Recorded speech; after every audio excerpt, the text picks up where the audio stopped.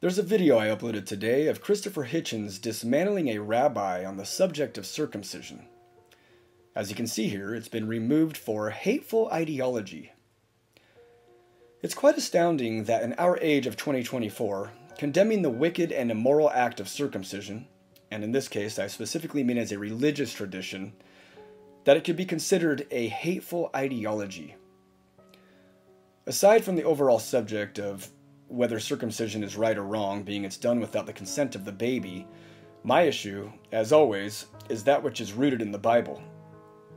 I say this because the most profound and egregious issues and downright immoralities that I focus on are those directly out of the Bible versus those of whatever a specific culture adopts or practices.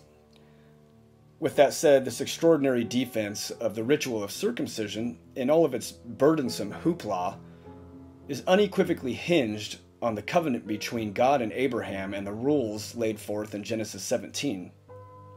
And I'll read a section out of my passage from the holy shit of the Bible. Number 7, covenantal addiction. Let's first appreciate the spirited build-up to the scriptures in focus. In Genesis 12, we read of the call of Abram. God promises to make a great nation out of Abram, to make his name great, to bless his descendants, and that through him the whole earth would be blessed.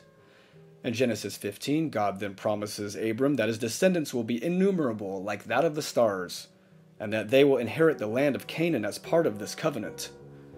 Genesis 17 then begins with God appearing to Abram, and he continues in promising him countless descendants, great wealth, kingdoms, and kings within his lineage. Abram then earns a name change to Abraham, as God promises to make him the father of many nations. Abraham is delightfully delirious, having just won the world. God then steps a foot closer and says, yeah, there's just one thing I need from you to seal the deal.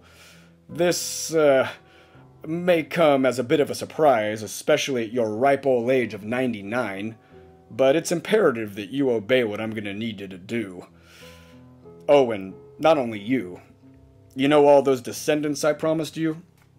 Yeah, well, I'm gonna need them to also follow suit. Abraham was ready for anything, so he thought. Sit down, bud, said God.